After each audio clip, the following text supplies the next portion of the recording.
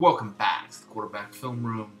Brian Trulin. We're just going to overview NFC, the NFC teams in terms of the quarterbacks, how they're ranked within their respective divisions.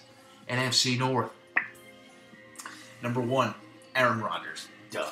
Number 2, Matthew Stafford, although he's actually closer to number 1 as many may think.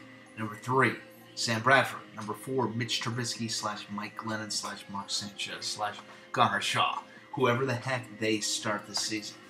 NFC North, okay. Pretty cut and dry. Now we move eastward. NFC East. Number 1, Eli Manning. Number 2, it's a tie. Kirk Cousins and Dak Prescott. And number 4, Carson Wentz. Loads of potential. Just needs to continue to improve. Okay. So now we go west. Okay. So the NFC West, we've got. Okay. So obviously number 1, it's a tie again. Russell Wilson and Carson Palmer. Obviously Carson's a Hall of Famer. He's going to be in the Hall of Fame if he can put together one more solid to elite season. Russell Wilson, he's already been to 2 Super Bowls. He's won 1.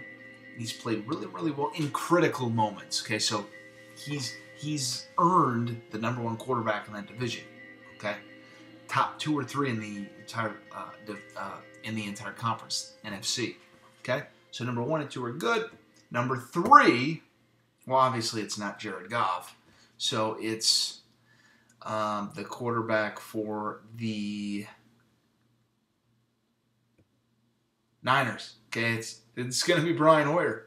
He's number 3, Jared Goff number 4.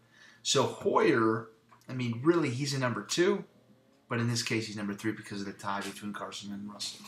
All right, so NFC West is done. Finally, the NFC South. Matt Ryan's number 1. Drew Brees is number 2. Now, if we would have talked about this 3 years ago, Drew Brees is number 1. Okay, but the season that Ryan had, he's catapulted himself upward. Now Matt Ryan is the best quarterback in the NFC South. Drew Brees is the 2nd best, followed by Cam Newton at number 3. And then Jameis Winston is at 4, but he's really creeping up to that 3rd spot.